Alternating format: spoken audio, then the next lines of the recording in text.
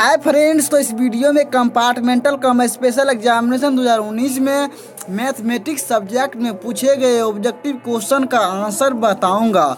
तो मेरे पास set code जी का क्वेश्चन है। यदि आपके पास दूसरे सेट कोड का क्वेश्चन है तो भी आप लोग इस सेट कोड के क्वेश्चन से अपना आंसर चेक कर सकते हैं, क्योंकि जैसा कि आप लोगों को मालूम होगा सभी सेट कोड के क्वेश्चन में क्वेश्चन तो सेम ही है, केवल क्वेश्चन का नंबर चेंज कर दिया गया है। तो चलिए देख लेते हैं सेट कोड जी के क्वेश्चन में एक नंबर में क्या क्वेश्चन है। तो जैसा कि पहले देख रहे हैं आप लोग, एक नंबर में क्वेश्चन है यदि थीटा बराबर 60 डिग्री तो sine theta plus cos theta का मान होगा, तो इसका मान हो जाएगा √3 + 1/2 यानी 2। तो इसलिए इसका सही आंसर हो जाएगा ऑप्शन नंबर ए √3 + 1/2। तो अब क्या कीजिए फ्रेंड्स, इस वीडियो को अभी रोक दीजिए, उसके बाद इस क्वेश्चन को आप अपने क्वेश्चन में ढूंढ लीजिए, उसके बाद अपना आंसर चेक कर लीजिए, फिर वीडियो चालू करके इसी तरह अपना क्वेश्चन का आंसर चेक करते जाइएगा। चलिए देख लेते हैं अगला क्वेश्चन 2 नंबर में क्या है। तो 2 नंबर में क्वेश्चन है यदि बहुपद x² + px - q के शून्यक एक दूसरे के व्युत्क्रम हो तो q का मान होगा। तो q का मान हो जाएगा यहाँ -1, इसलिए इसका सही आंसर हो जाएगा ऑप्शन नंबर ए -1। उसके बाद अगला क्वेश्चन है 3 नंबर में, यदि एक वृत्त का क्षेत्रफल 154 cm² है तो इसके व्यास का मान होगा।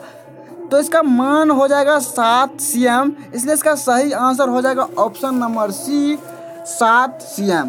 उसके बाद अगला क्वेश्चन है 4 नंबर में, सेक 90 डिग्री - ए किसके बराबर है।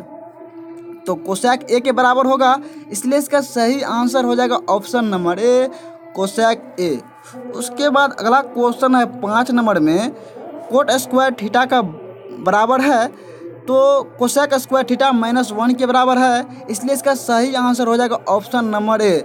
तो फ्रेंड्स, यदि अभी तक आपने इस चैनल को नहीं सब्सक्राइब किए हैं तो अभी सब्सक्राइब कर लीजिए, क्योंकि इस चैनल पर आपको आपके अपने स्कूल कॉलेज संबंधित सभी न्यूज़ का अपडेट मिलेगा।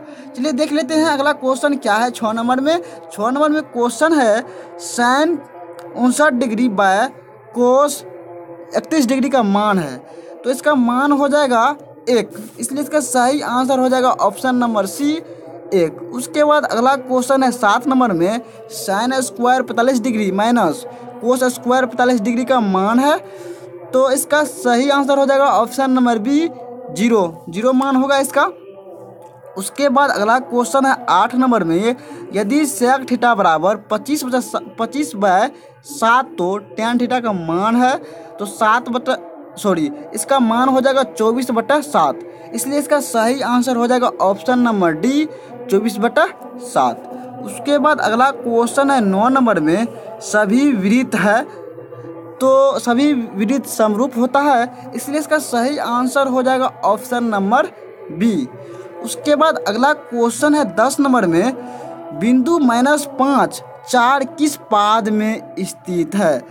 तो द्वितीय पाद में स्थित है ये वाला बिंदु, इसलिए इसका सही आंसर हो जाएगा ऑप्शन नंबर बी द्वितीय पाद। उसके बाद अगला क्वेश्चन है 11 नंबर में, बिंदुओं -5 7 और -1 3 के बीच की दूरी है, तो 4√2 इसका दूरी हो जाएगा, इसलिए इसका सही आंसर हो जाएगा ऑप्शन नंबर सी।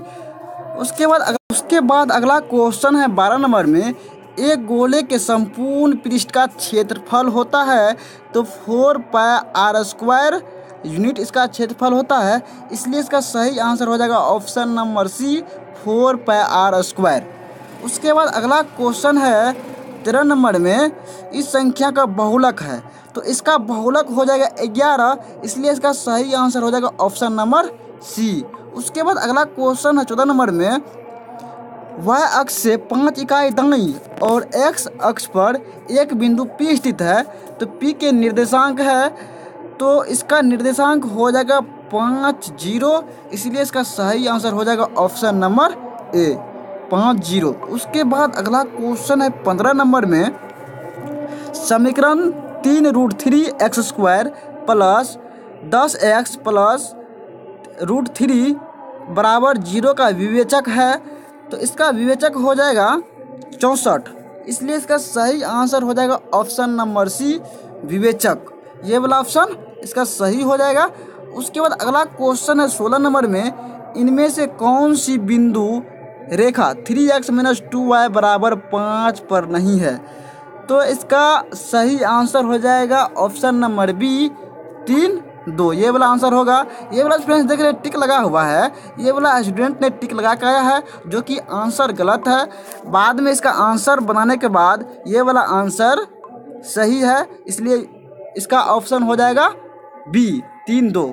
उसके बाद अगला क्वेश्चन है 17 नंबर में, अल्फा इंटू बीटा बहुपद x² - 4x + 3 के मूल हो तो 3 अल्फा + 3 बीटा का मान निम्न में से कौन सा है? तो इसका मान हो जाएगा 12, इसलिए इसका सही आंसर हो जाएगा ऑप्शन नंबर ए। उसके बाद अगला क्वेश्चन है 18 नंबर में, 7 + 3√2 है तो क्या है? तो अपरिमेय संख्या है, इसलिए इसका सही आंसर हो जाएगा ऑप्शन नंबर बी। उसके बाद अगला क्वेश्चन है 19 नंबर में, 9 sec² - 9 tan² बराबर है तो किसके बराबर होगा? तो 9 के बराबर होगा, इसलिए इसका सही आंसर हो जाएगा ऑप्शन नंबर बी। उसके बाद अगला क्वेश्चन है 20 नंबर में, निम्नलिखित में कौन सी अभाज्य संख्या है? तो कौन सी अभाज्य संख्या होगा? तो इसमें 29 हो जाएगा अभाज्य संख्या, इसलिए इसका सही आंसर हो जाएगा ऑप्शन नंबर ए, 29। उसके बाद अगला क्वेश्चन है, बेलन का वक्र पृष्ठ का क्षेत्रफल होगा। तो बेलन का वक्र पृष्ठ का क्षेत्रफल क्या होगा? तो 2πr(h) होगा, इसलिए इसका सही आंसर हो जाएगा ऑप्शन नंबर सी, 2πr(h).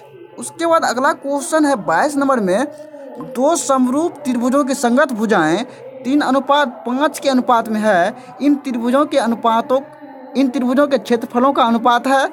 तो इसका सही आंसर हो जाएगा ऑप्शन नंबर ए, 9:25 होगा इसका आंसर सही। उसके बाद अगला क्वेश्चन है 23 नंबर में, दो परिमेय संख्याओं के बीच कितनी परिमेय संख्या हो सकती है?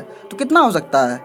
दो परिमेय संख्या के बीच अनंत परिमेय संख्या हो सकता है, इसलिए इसका सही आंसर होगा ऑप्शन नंबर डी। तो फ्रेंड्स, शेष बचे क्वेश्चन का आंसर कल तक इस चैनल पर अपलोड कर दिया जाएगा, और यदि आप चाहते हैं शेष बचे क्वेश्चन का आंसर पाने के लिए तो इस चैनल को अभी सब्सक्राइब कर लीजिए। तो आपको जब भी वीडियो अपलोड होगा शेष क्वेश्चन का, तो आपको नोटिफिकेशन के माध्यम से इसकी सूचना मिल जाएगी। Thank you.